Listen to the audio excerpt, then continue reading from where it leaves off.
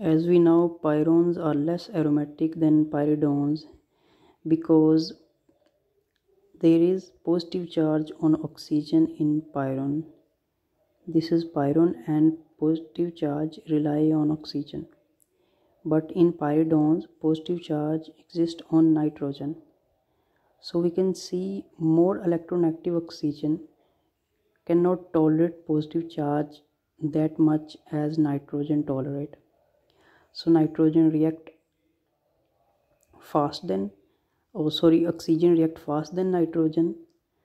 That's why pyrones are less aromatic than pyridones because electronegative oxygen is positively charged and it cannot tolerate the positive charge that much nitrogen tolerate.